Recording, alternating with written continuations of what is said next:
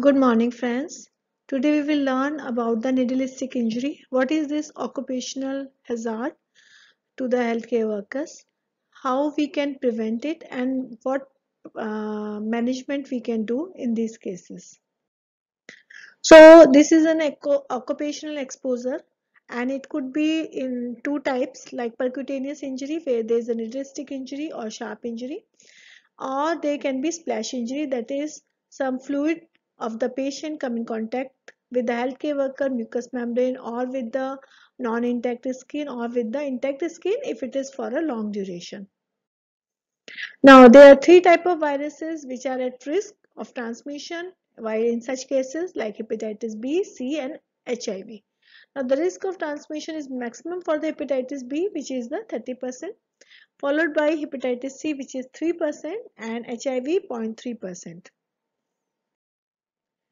What are the infectious specimen which we have to consider while managing these cases of needle-stick injury? That is if there is exposure to the blood, to any of the body fluids like CSF, synovial fluid or genital secretions.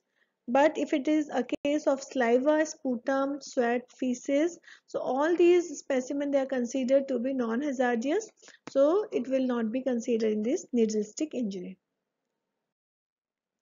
What are the prevention of needle-stick injury? That is, whenever how we can prevent it. All the standard precautions should be followed while handling any of the patient sample by the healthcare worker. Proper these like personal protective equipments, your gloves, then mask. So all these precautions should be taken by the healthcare workers. Work surfaces must be disinfected with a 5% sodium hypochlorite, and all the healthcare workers should be immunized against the hepatitis B virus.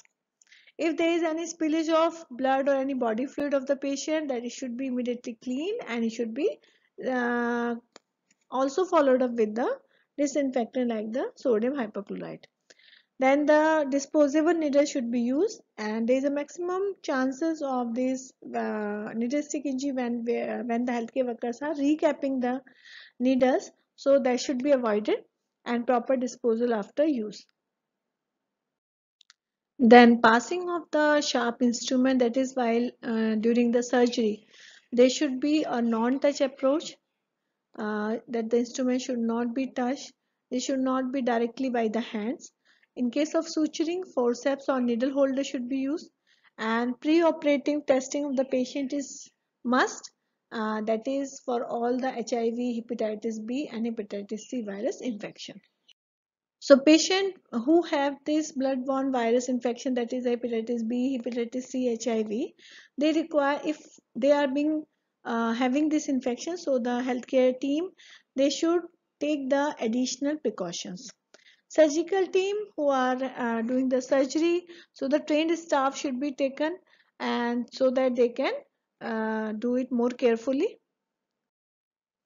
Now, how we can manage if there is some exposure occurs to any healthcare worker? That is, first of all, first aid is there, so that should be taken. Report to the designated nodal center. So there are nodal centers for these who will look after these cases. That is, there is some hospital infection control committees there who will see all these cases. So there we have to report, and then the testing of this virus infection, that should be done in the healthcare worker also, to know what is the status of that healthcare worker at that time. Maybe he may or may not be exposed to these viruses before this exposure, so that is the thing that has to be cleared. And if the reports of that person from where this fluid has been transmitted, so report of that person if is available for these infections, so that could be very useful, and if they are negative, then there is nothing needed for the healthcare worker also, so it will be very easy. So this documentation, recording of exposure, all these are very important.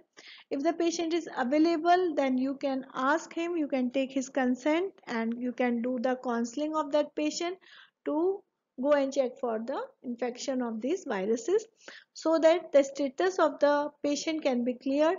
And if the patient is negative, so the healthcare worker doesn't need anything. If the patient is not available or the reports are not available, so or if he is positive, then take the first dose of PEP for the HIV, and that should be taken within 2 hours. So therefore, if you are not able to search the patient, you are not able to do his test, so first take the dose of PEP for the HIV infection, because it has maximum efficacy within 2 hours. From 2 hours it can you can take up to 72 hours, but the efficacy is best when it is taken within 2 hours. Then the follow-up testing is needed for the healthcare worker after taking the prophylaxis, that whether some infection has been developed in the patient or not. And during that follow-up period, the healthcare worker should take the precaution so that he will not transmit, if he has taken, so he will not transmit that infection to any other person. So what we should do at that time, what we should not do, that is, if there is any splash injury, you have to irrigate it, you have to clean it with water at least for 5 minutes. If any fluid has been taken within the mouth, immediately spit it out and rinse it. If in eyes, if there is any splash is there, so don't remove the contact lens. With the lens only you have to clean your eyes, and once your eyes get clean, then you can remove the lens, and then you can clean the lens also. Do not panic at that time. Do not place if the finger has been pricked into the mouth. Do not squeeze blood from wound, and do not use any antiseptic and detergent on the wound. Now, depending upon what type of exposure the healthcare worker has been exposed, it has been divided into 3 categories: mild, moderate, severe. In mild cases, there is exposure to mucous membrane or the non-intact skin, but with small volume. In moderate, exposure to mucous membrane and non-intact skin with large volume, or there could be a percutaneous injury with the solid needle. In severe exposure, there is percutaneous exposure with large volume by hollow needle, by wide bore needle, by the needle which have visible blood on it, or any needle which have been entered into the patient artery or vein, that is the IV injections. So there is very high chance, so that is comes into the category of severe exposure. Then comes what is the HIV status code of the patient, from where that fluid has been transmitted. So they have been in different categories. So SC1 is the HIV positive, but the patient is asymptomatic and viral load is less. In 2, HIV is positive, patient is symptomatic and high viral load. SC unknown means the patient status is unknown and also his sample is not available. And HIV negative means the person is negative. So the PEP should has to be continued. There are some side effects of the PEP is also there, but if there is involvement of liver, jaundice or liver tender, then only these drugs has to be discontinued. Otherwise, you have to take for whole course. What is the NACO guideline for this post-exposure prophylaxis? That is the, if there is exposure code of any category, that is the mild, moderate, severe. But if the source is HIV positive, sorry, it is negative. If the source is negative, then you don't need anything. If it is a mild exposure and source is also asymptomatic, positive है, viral copy is less है, still also you don't need anything. But other than that, any category, if it is moderate exposure or severe exposure and source is symptomatic or asymptomatic but positive, then you need the treatment. So what is the treatment? That is the PEP is, initially it was TLE, that is the tenofovir, lamivudine and the efavirenz that was being given single dose for 28 days. Now it has been changed to TL plus LR, that is the tenofovir, lamivudine and lopinavir and ritonavir. PEP is not required in which condition? That I have already told you. If the person is asymptomatic and exposure is mild, so you can, it is not needed. If the source is HIV negative, then you don't need. If there is exposure to low risk samples like tears, saliva, sputum, so in that condition, if source is unknown but the HIV prevalence in that zone is less. Still, it is being said that you don't need the PEP.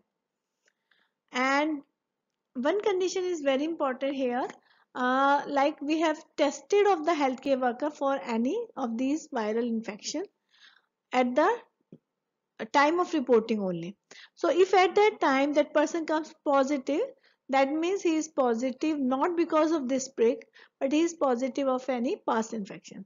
So at that time he doesn't need PEP, but he has to be referred to the ART clinic where he will go for the treatment for the HIV infection.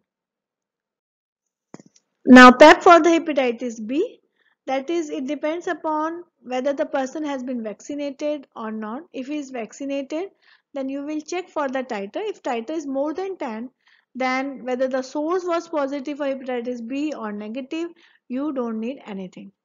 But if the person who has been exposed vaccinated है but उसका titer less than है, then अगर source negative है तो आप उसको vaccine दे दीजिए so that उसका titer rise हो जाए.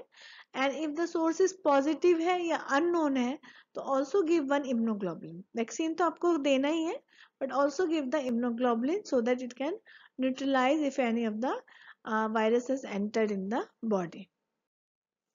If the exposed person vaccinated ही नहीं है या partially vaccinated है, then तो आपको अगर source positive था तो immunoglobulins भी देनी है और उसका पूरा vaccine complete कराना है.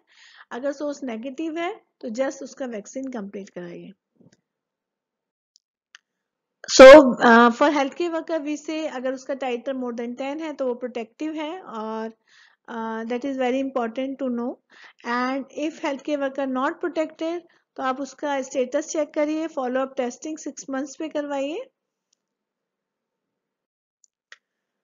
And antibody titer का HBS का you have to check after 2 months of the last dose of vaccine and 6 months of the HBIG administration. Then HIB, this immunoglobulins and the vaccine, they can be given at the same time but in the different positions or different sites. Then these immunoglobulins, they provide a temporary protection. So that is all for this neurastic injury. If you have any doubt, you can ask me in the comment section. Thank you.